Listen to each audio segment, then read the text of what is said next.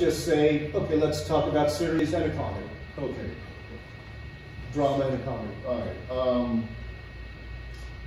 If you're new, as I was when I came to the Deuce, because prior to the Deuce, I mean, this was by far my biggest credit for your show.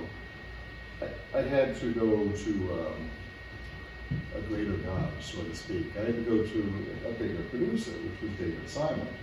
And David Simon was who brought George Thomas in, who brought HBO in. You know, he made it happen.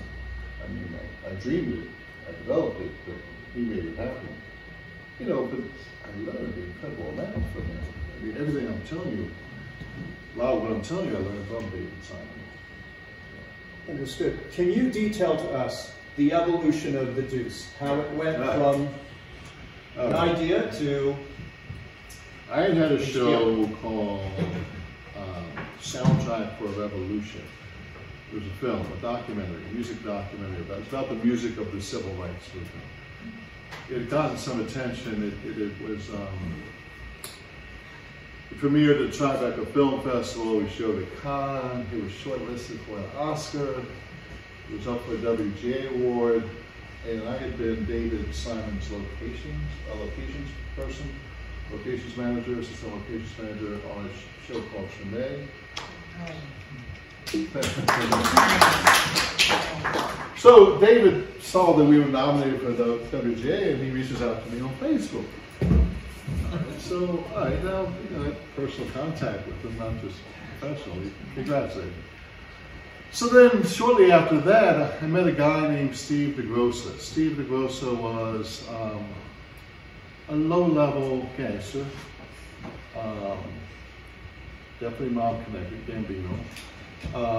He had a bar, and out of that bar in Times Square, 49th and 7th, out of that bar, he and his twin brother ran sex parlors involved in pornography, drugs, gambling.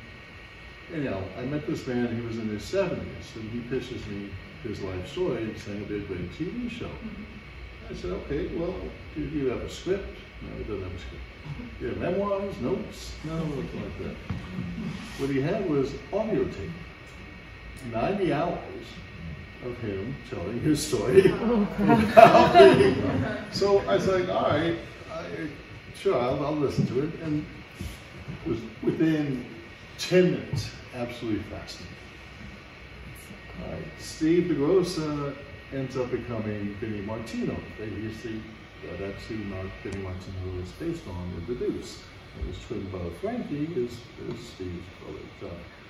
So I developed that into a treatment, and I wrote the first pilot, and that's what I pitched to David. David rewrote the pilot, but you know, David got it set up, and probably about 3 years of research in the Times Square before I took it to David.